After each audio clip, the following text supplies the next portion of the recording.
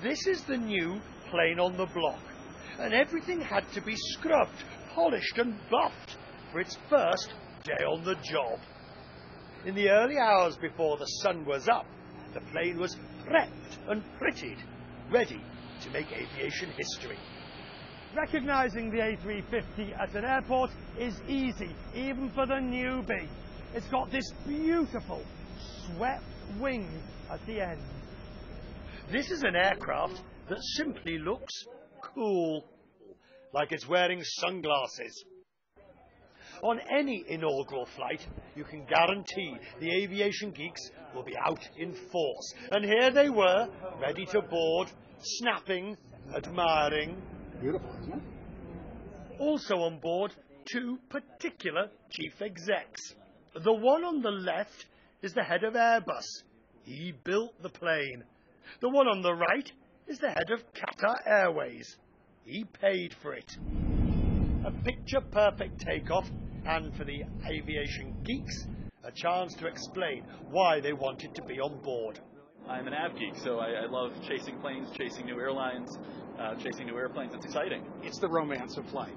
It has to be that. It's the excitement, it's the energy level, and it draws the enthusiasts from around the world, and it's a great feeling. That great feeling was also felt by Airbus's chief executive.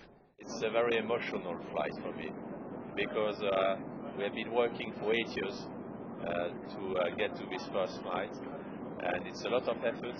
It's a fantastic aircraft, it's a fantastic cabin, and this is 50% of the future of Airbus. It doesn't matter if it's the comfort and space of business or the coziness of economy. For Qatar's chief executive, romance has to be put aside for the moment. I'm very pleased. You can see that everything is perfect. All the amenities for the passengers are around. Seats are comfortable. Flight is full. What more you want from a CEO? Pack 'em in to make money can probably wait for the moment as we mark this aviation milestone. So the A350 is flying with paying passengers for the first time, and just a year or so late, in aircraft terms, it's pretty much on time. With nearly 800 of these planes on order, this aircraft is coming to an airport near you. Richard Quest, CNN, on board the A350.